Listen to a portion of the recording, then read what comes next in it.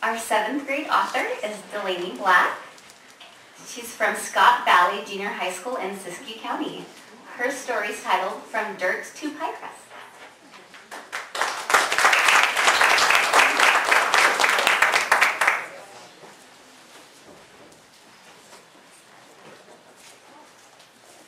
Beep, beep, beep. The alarm goes off and 2 minutes later Dad comes in.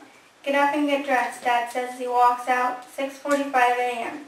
I rub my eyes groaning. I want to stay in bed.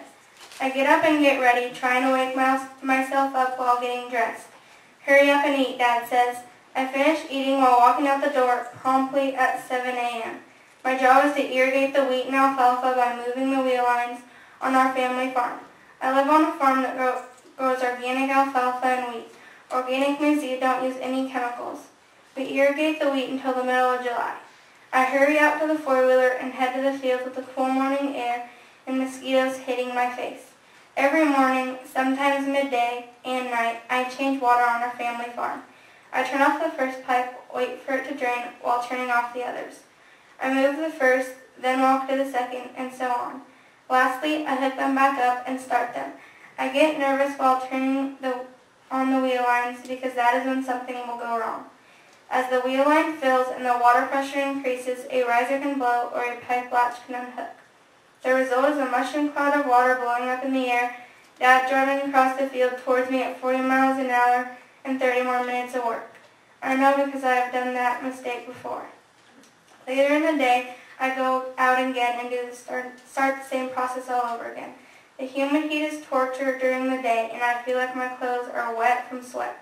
It is so hot that I get really frustrated while hooking the old pipes up, and I just can't wait to be done. It feels great to be sprayed by the cold sprinklers after they have filled, and there are no problems. After dinner, I go out and change wheel lines for the 3rd time of the day. But this time, I go out and help irrigate other fields. Wheat needs to be irrigated until the middle of July. I love watching the wheat turn from green to brown.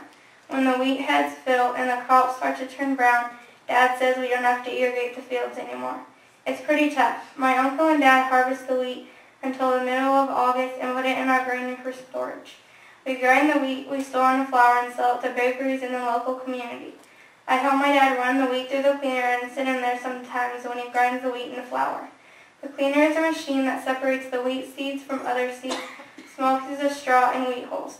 My favorite part, though, is when we take some flour and I help my mom bake pies and bread. I love the homemade bread. Cinnamon bread is the best. It's so good it makes my mouth water just thinking about it. On our farm, we enjoy watching the wheat grow from seeds planted in the dirt to pie crust that melts in our mouths.